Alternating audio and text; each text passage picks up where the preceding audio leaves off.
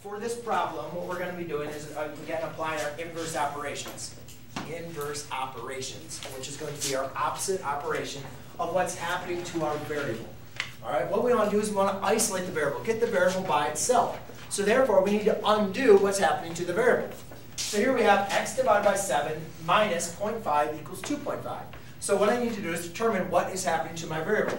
Well, my variable is being divided by 7, and it's being subtracted by 0.5. So the first thing we always do when we're applying our inverse operation is we always undo addition and subtraction to our variable.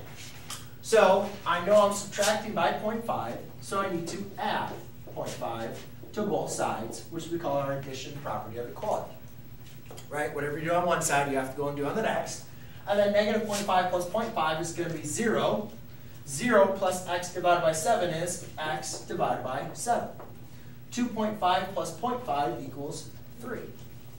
Now I need to look at my variable x and say, what is happening to my x? My x is being divided by 7. So therefore, to undo division of a 7, you have to do multiplication. Thank you very much. So I multiply my 7 on both sides.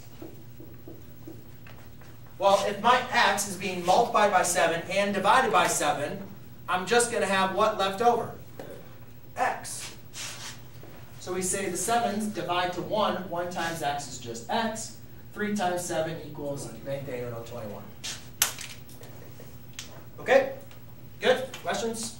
Good? All right. Yes? What questions on page 22 are we supposed to do? All right. Please, ladies